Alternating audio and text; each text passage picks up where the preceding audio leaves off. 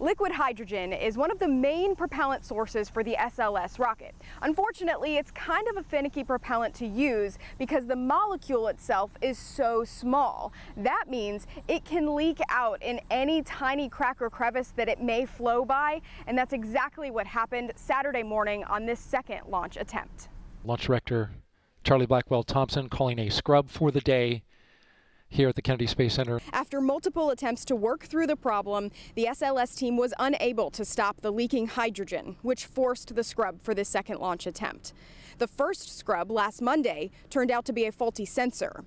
It is incredibly normal for a brand new rocket like this to have these troubleshooting periods. At least 489 things have to go right on launch day, and that doesn't include unexpected problems like a fuel leak. Even though it hasn't launched yet, every time the teams go through this process, they get more data and experience working through the countdown. And this is the first human class mission in over 50 years. So we're doing something that is incredibly difficult to do and does carry inherent risk in it. This critical mission will verify that the SLS rocket is safe to launch and the Orion spacecraft can ferry astronauts to and from a lunar orbit. Reporting from Kennedy Space Center, Amanda Hawley, 8 on your side.